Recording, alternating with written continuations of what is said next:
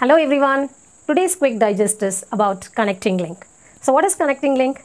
The link that has the characters of both the groups and which connects both the groups, you call it as connecting link. So today we are going to see some examples for connecting link. So the first one is about peripatus. Peripatus is a connecting link between arthropods and annelids. So this peripatus has the characters of both phylum Arthropoda and phylum Annelida. So next example is Neoplina.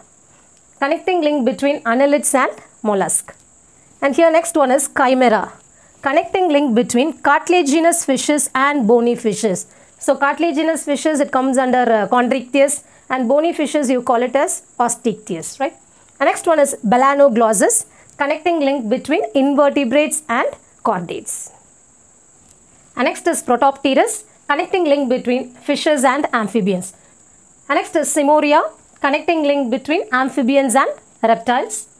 And Archaeopteryx, connecting link between reptiles and birds.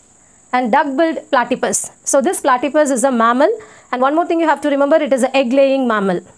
And this platypus, it is a connecting link between reptiles and mammals. Thank you.